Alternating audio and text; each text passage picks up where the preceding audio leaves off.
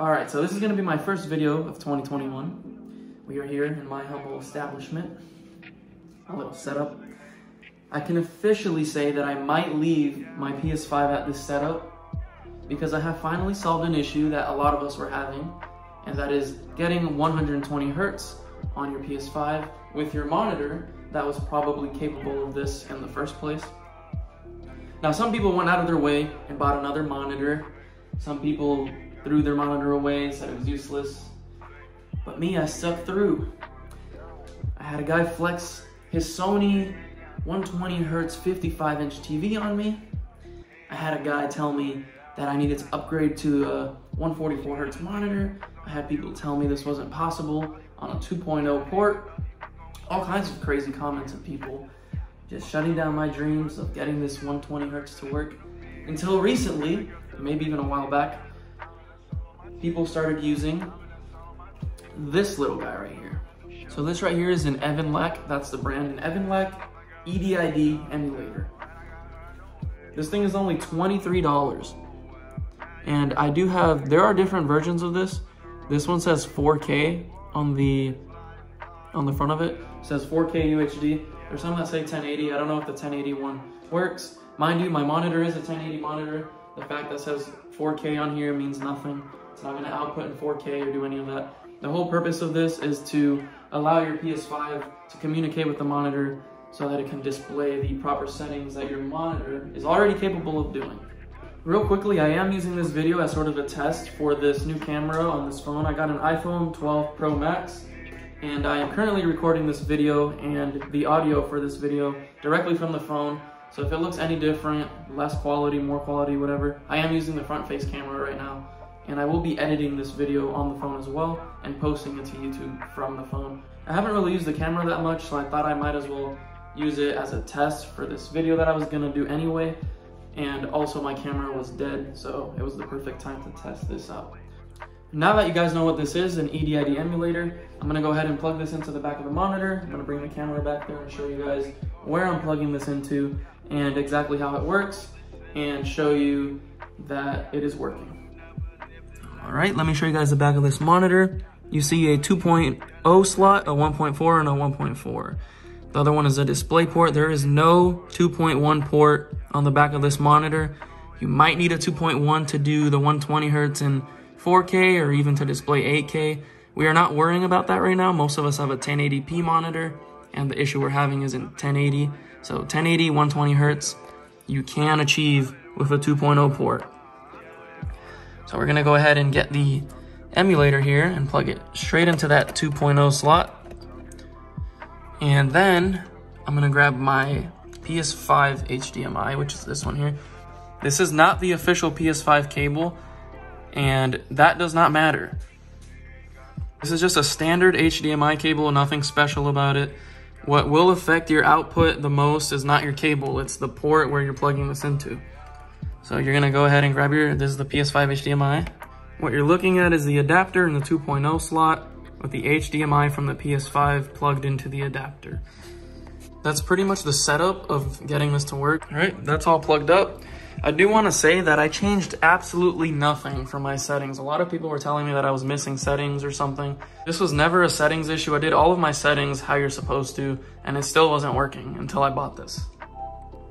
Before I had the emulator in my last video, down here there was absolutely no information being shown. And now with the emulator, it shows the outputs that you can have in 4K. It does say 4K, and it does not say 120 because the 120 is gonna be in 1080. Up on the top, we have 1920 by 1080, 60 Hertz, which is what we had before. And we are in the main menu, so that is what it's going to show, and there's no game open, and you're in the main menu.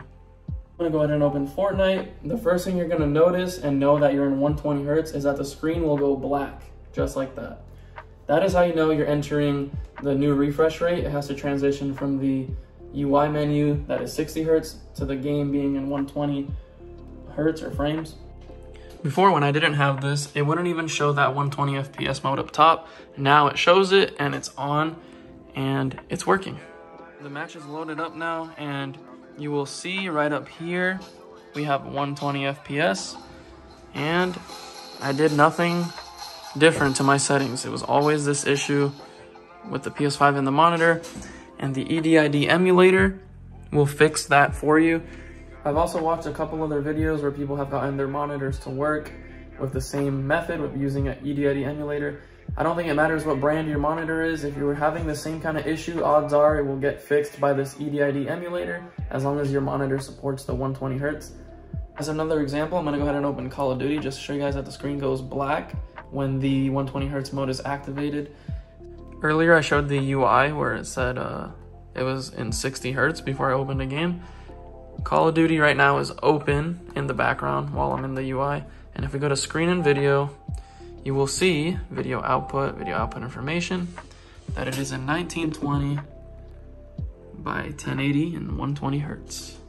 In the Cold War settings, you will see 120 Hertz refresh rate is enabled, ray tracing is disabled. Another game that I've tried the 120 Hertz in is Destiny 2. It does the same thing, screen goes black, that's how you know you're in the 120 Hertz. In Destiny 2, the 120 Hertz is only active when you're in Crucible, but it does work as you can see, and I've tested it and it plays really good. That was all with the EDID emulator plugged into the 2.0 slot. I do get a lot of questions about whether it works or not on a 1.4 port on their monitor. Some people don't have a 2.0 port on the back of their monitor. This monitor has two 1.4 ports, so I have plugged in the EDID emulator to one of the 1.4 ports, and I'm gonna see what the results are. Real quickly, all I did was swap from the 2.0 port to the middle one, which is a 1.4. The one next to it is also 1.4.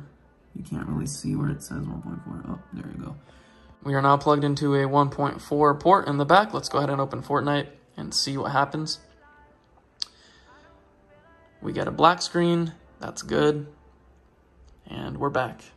And if we go to the system settings and screen and video, you will see that it says 120 even on the 1.4 port.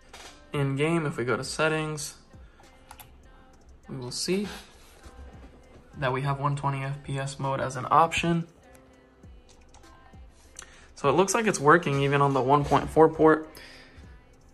We are plugged into the 1.4 port. So if you guys want to give this a shot and you don't have a 2.0 port, I'd say go for it. You can always return the emulator to Amazon.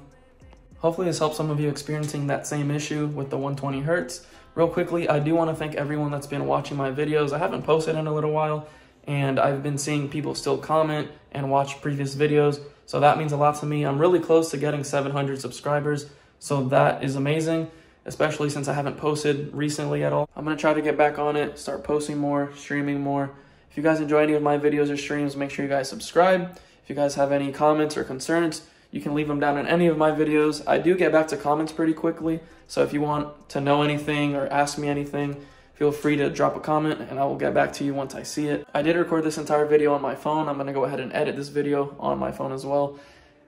I think that's all I have for this video. I feel like I've said that 1,000 times, but for real now, I will see you guys on the next video. Thank you guys for watching.